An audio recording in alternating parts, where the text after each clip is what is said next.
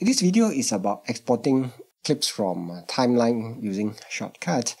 So the question came up from one of my students is that is it possible to selectively export a portion of certain clips on the timeline, right? So I have this clip here on my timeline. Let's call this clip A, and this is clip B.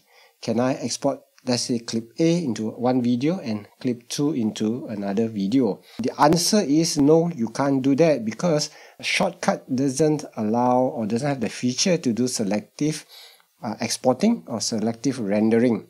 So you can either render from your timeline or you can render the entire thing on your playlist, but you can't render selectively.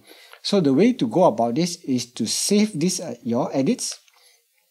For example, if you have a long video and you want to cut it in half and make 2 videos, the way to go about it is save this .mlt file, save 2 of those, and then in one of your edits, you should delete the second part.